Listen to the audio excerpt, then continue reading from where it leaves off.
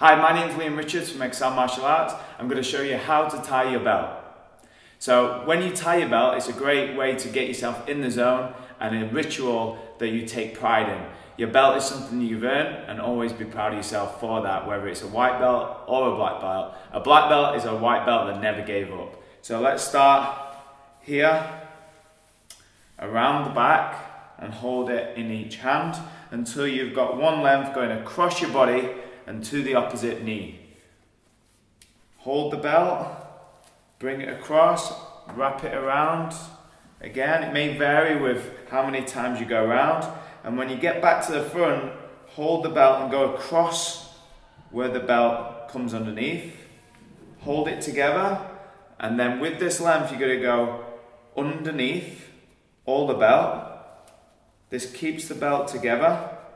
Pull it tight. Get two even lengths. You can pull it a little bit tighter if you like. And then with the one that's on top, goes across, the one that's underneath folds over. And then the one that goes over goes through, loops through, and then hold either side, pull them out to the side, and then let the belt fall, and you'll train your belt to go down neatly. When you achieve your black belt, you'll have your name on it, Excel Martial Arts on there, so you'll train your belt to fall neatly like this. When you take your belt off, always fold it up 3 times from the middle. Fold it from the middle once, twice, and 3 times.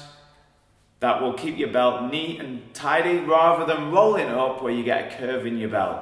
If your belt ever falls off in class, make sure you pick it up straight away. It shows great respect to something that you've earned. So that's how you tie your belt. Go ahead and practice. It will take practice, because remember, practice makes progress. So go ahead and practice. If you need any help, let the coaches know.